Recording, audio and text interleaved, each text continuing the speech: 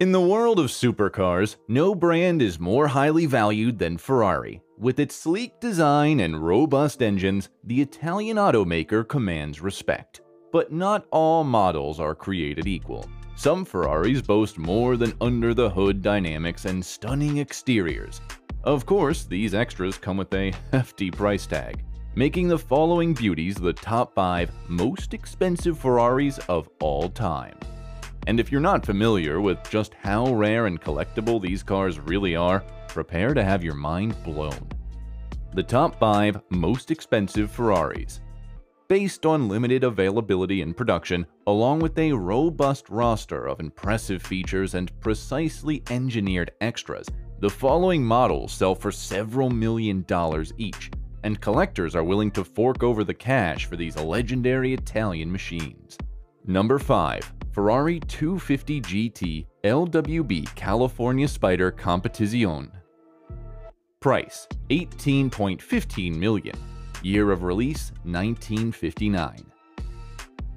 The Ferrari 250 GT LWB California Spider Competizione is a mouthful to say, but happens to be one of Ferrari's oldest and most venerated racing vehicles with the classic 1603 GT chassis.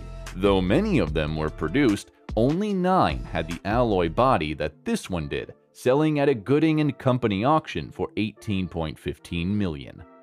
This car came equipped with a 2,953cc SOHC Type 168 V12 engine, an independent coil spring front suspension, and Hyundai shock absorbers. With an engine rated for 275 braking horsepower at 7,000 RPM, this car was built to race. Did you know? Another example of these 9 cars sold at a Sotheby's auction for $17.99 million. That particular model was the one that won 5th overall at the 24 Hours of Le Mans in 1959. Number 4. Ferrari 275 GTB C Speciale. Price: $27 million. Year of release: 1966. Like the body, chassis arrangements focus on reduced weight. A smaller diameter chassis is used and, like the GTO, has a separate structure to support the roof and body. Furthermore, much of the tubes and chassis details are drilled. The interior is completely stripped, and magnesium is used for various engine and transaxle castings to reduce weight. Powering the Speciale is a modified version of the 275 engine, which is almost a 6-car version of the 250 LM unit. In 1965, power was rated at 300 braking horsepower, but it has been postulated that this engine can produce much more, since the figure was advertised for homologation purposes.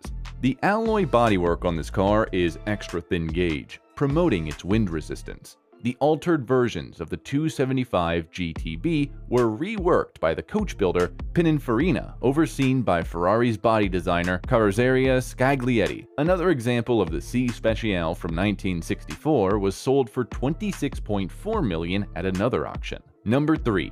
Ferrari 290 mm Spider Scaglietti. Price: $28 million. Year of release: 1956. For 1956, at the suggestion of a returning engineer, the legendary Vittorio Jano, Enzo took the decision to revert to his thunderous trademark V12 engine after developing various 4- and 6-cylinder Mondials, Monzas, and 118 and 121 LMs. Jano and engineer Andrea Fraschetti created an all-new engine, although it followed the principles inaugurated by Aurelio Lampredi, with an integral block and cylinder heads with screwed-in wetliners. The new engine was shorter and wider than the previous Lampredi designs, with considerable effort being put into the combustion chamber design to improve inlet and exhaust valve function. Additionally, 2 spark plugs per cylinder were fitted, with the net result being a 40 brake horsepower increase over the similarly sized 860 Monza. Engine was a V12 at 60 degrees, derived from the 4.5-liter, was then used in the Scuderia's Formula 1 cars. Displacement was 3,490 cubic centimeters for a maximum power of 320 horsepower at 7,200 RPM and a maximum speed of 280 kilometers per hour. The car won the 1956 Mille Miglia, raced by Eugenio Castellotti. while another 290 mm led by Juan Manuel Fangio arrived fourth. Phil Hill and Maurice Trintignant also won the Swedish Grand Prix of that year, granting Ferrari the overall victory in the World Sports Car Championship.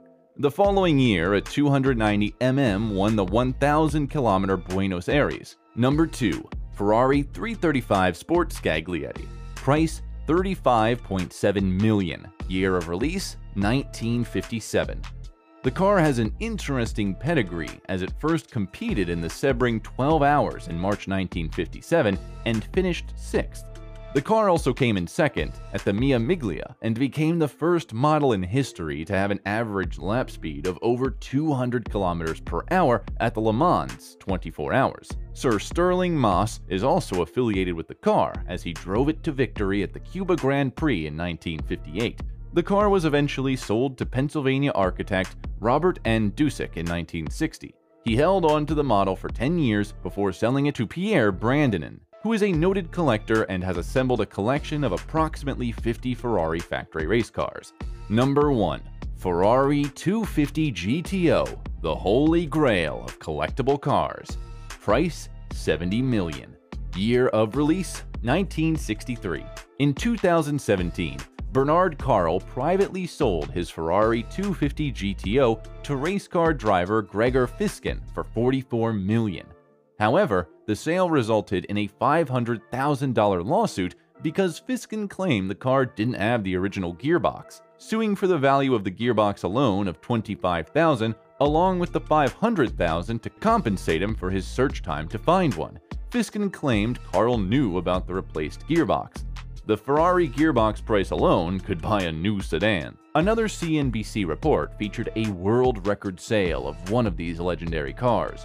A super rare 1962 Ferrari 250 GTO rolled down the line at RM Sotheby's collector sale and sold for an astounding $48.4 million. This record-breaking auction beat out the previous record holders, a 1957 Ferrari that once sold for $35 million and a Ferrari 250 GTO Berlinetta that sold in 2014 for $38 million. In summer 2018, a private sale saw a 1963 Ferrari GTO exchange hands for $70 million. This landmark purchase marks the highest purchase price for any car ever, and it proves the holy grail of Ferraris is certainly the most expensive. Its V12 engine produces 302 horsepower, pushing the GTO from 0 to 60 miles per hour in a speedy 5.4 seconds, top speed reports. That was all from us today, folks. If you enjoyed the video, make sure to like it and subscribe to the channel. See you in the next one.